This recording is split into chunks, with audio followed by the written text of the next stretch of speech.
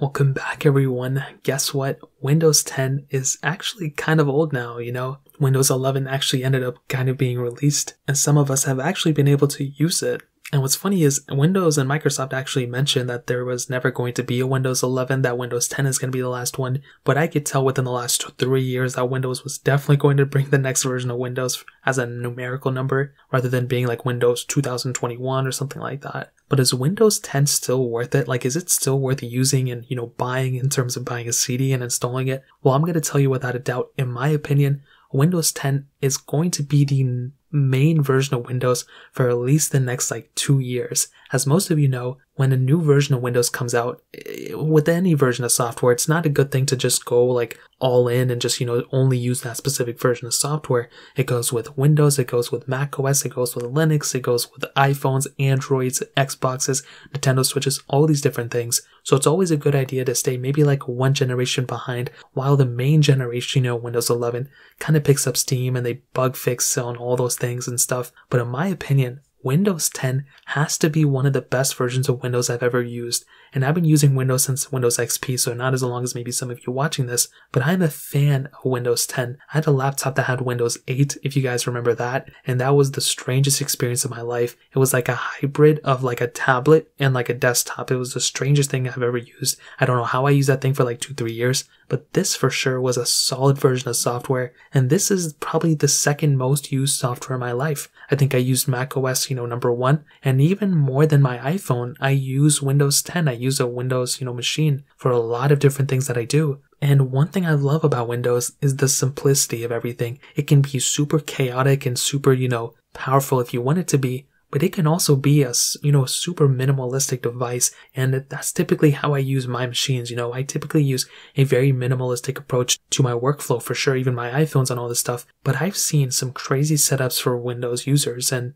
to be honest, a lot of Windows users that I personally know have very crazy setups. They have these PCs that are just crazy, crazy powerful, and they game on them like crazy. And that's the one thing about Windows, is that you can optimize this thing to exactly how you want it to be. Yes, there are some limitations here and there, but I'm a fan of Windows, and I hope you are too if you're watching this. Now, this specific version of software came out about 6 years ago. So in 2015, that's when it was released to manufacturers, but it wasn't released in a couple weeks later in 2015 to, the general public. And at that time, I think a lot of people were super happy about it, because Windows 8 at that time was, people weren't super happy about it. And coming from me personally, I was not a fan of Windows 8 either. Windows 7 is said to be the pinnacle of, Windows versions. And I think Windows 10 is better than Windows 7 overall. After using Windows 7 in some videos I've made, and even Windows XP was great. Windows 8, personally using it, was overheating my computer, just wasn't a great experience. Windows 10 though, is such an up-to-date, it's such a modern UI and a modern way of looking at things that I'm super happy about the way, Microsoft went about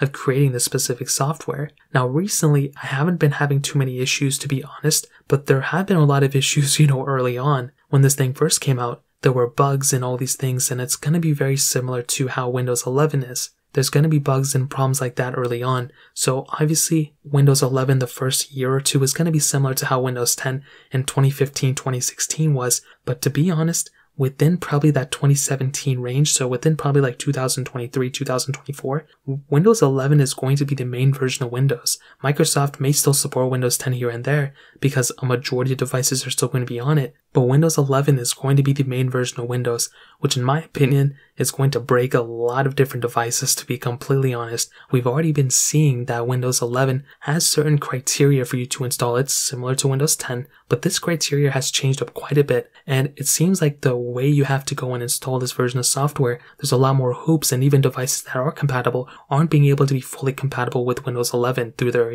migration, tool, whatever it is, which is crazy, because Windows 10, as far as I know, maybe didn't have this issue as widespread, which makes me think that some people will, the average consumer will go ahead, open up their laptop or a Windows PC on their Windows 10 PC. They'll go ahead and try to upgrade to it. If it doesn't work, they'll be like, oh, okay, Windows 11 doesn't look that different anyway, and they're going to stick with the Windows 10, making me think that Windows 10 is still going to be that main version of Windows for probably even the full duration of Windows 11. It sounds crazy, but that's probably what could potentially be happening. Now, there's still a ton of features built in with Windows 10 that I don't see going away anytime soon, and Windows 11, to be honest, it was kind of underwhelming a little bit. But again, we'll see how Windows 11 goes once that time comes out. Now, some of the main features within, Windows 10, which I'm reading this from Windows Wikipedia. There was an updated user interface. The desktop felt a lot newer. There were some security improvements. The command line got a little bit of an update. There were new storage requirements. There were some new online services and functionality.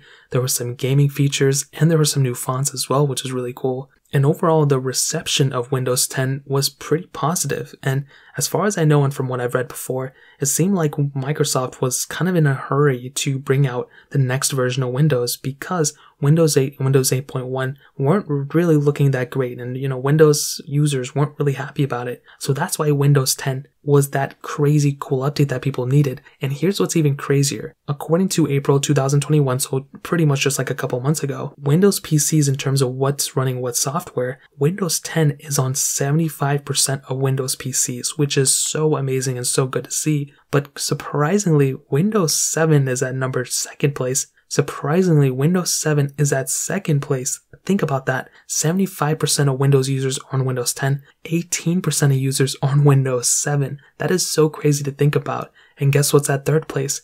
Windows 8.1 and Windows 8. So because of that, that makes me think that Windows 10 is still going to be here for the next year, for the next 2 years, possibly even for the full duration of Windows 11. Now, you may think to yourself again, well, that's crazy, that's not going to happen. But as I just mentioned, Windows 8.1 and Windows 8 are actually on less computers and have a smaller market share than Windows 7. That doesn't necessarily mean that Windows 7 is better than Windows 8 or 8.1, even though it is. That just means that more people wanted to stick with Windows 7. And on top of that, like I mentioned, quite possibly Windows 8 and Windows 8.1 may have had the same issue that Windows 11 has right now, which is the devices that are being upgraded to, maybe they're having issues with the software in their upgrade tool, and the devices that are compatible aren't being able to be updated to in the first place, and that's causing some issues too. So in my opinion, although Windows 11, there's not even like a full first install beta, there's just a bunch of betas coming out right now for Windows 11, we need to be able to talk about these issues because Windows 11 should be that next version that is the Windows 10. I don't want Windows 11 to be a Windows Vista or Windows 8. Although, from what I've heard, every other version of Windows is the worst one, and that could potentially be the case here, but there wasn't anything super crazy with Windows 11 that Windows 10 didn't really already have in my opinion. So ultimately, I'm happy about Windows 10. I think this is one of the best OSs that Microsoft has made, period. And although people have still said that Windows 7 was like that top tier version, I really do think Windows 10, dude, Windows 10 is beautiful.